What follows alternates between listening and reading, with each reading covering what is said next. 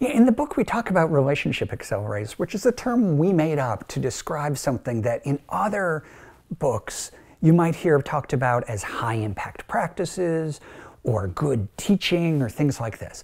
And what we found is those kinds of terms make sense to faculty and staff, but what students might want to recognize about these experiences is they really accelerate your learning, partly by accelerating your connections and getting you deeply connected with people. And so there's a range of different relationship accelerators. Some of them happen in the classroom, like writing intensive courses or sort of laboratory or studio courses act as relationship accelerators because you're working with other people, getting feedback, giving feedback, practicing things.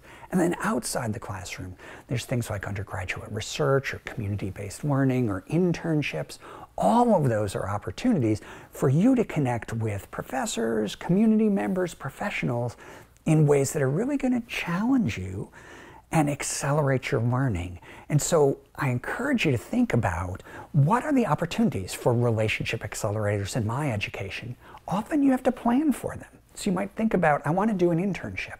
Well, you can't decide the day before you want to do an internship. So start thinking, what do I want to be doing next fall? What do I want to be doing next spring or maybe next summer? When do I have an opportunity to do this? And who should I talk to now? Maybe talk to your professor, talk to your advisor, and say, I've been thinking about an internship.